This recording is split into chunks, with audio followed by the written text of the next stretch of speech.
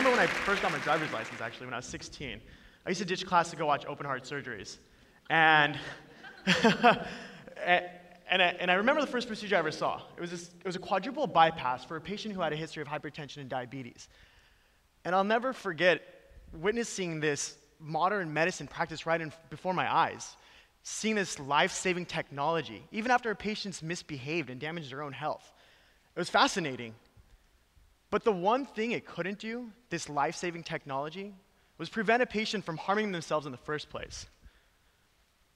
But this will change, because we live in a modern era where technology is constantly driving, being evolved.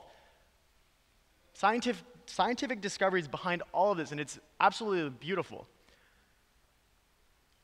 And we're spoiled, because we don't have to wait 50 years anymore to see how technology is going to change our behavior.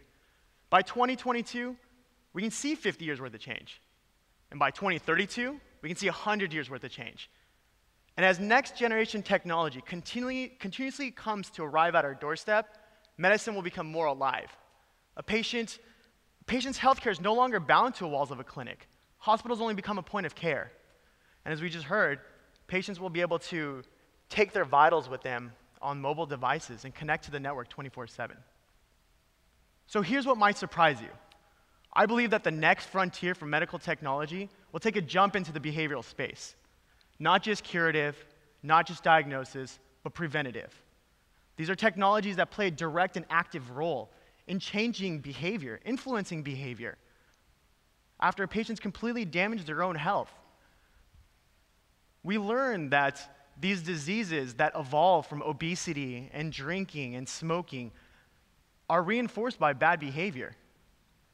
We've learned that long-term passive programs have only had marginal impacts, and the only fix is prevention. We're going to take technologies from the traditional boxes it's been placed into, MRI scans and CT scans, and leap into these behavioral applications.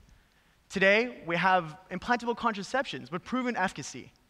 And tomorrow, a subdermal drug delivery device to address the issue of noncompliance with patients who have tuberculosis. We're going to eradicate multiple drug-resistant TB.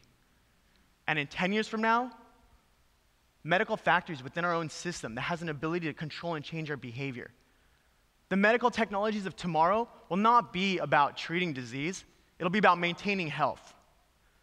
Imagine a cell with its own IP address, its own circuitry connected to a network, constantly communicating with supercomputers in real time, seeing antibodies created on the fly, influencing their interaction between proteins and genes. It gives me goosebumps on my back.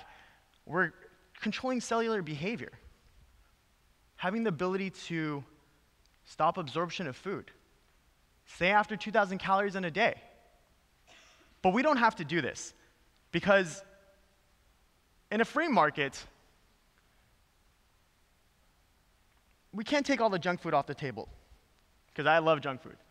And we can't force people to exercise, and maybe we don't want to. But we can empower an individual with innovations that have the ability to manage someone's sugar on a biochemical level that can be adjusted in real time. We can increase and decrease absorption and metabolism.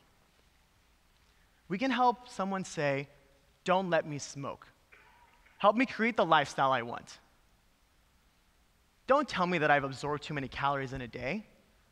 Protect me from myself and just do it."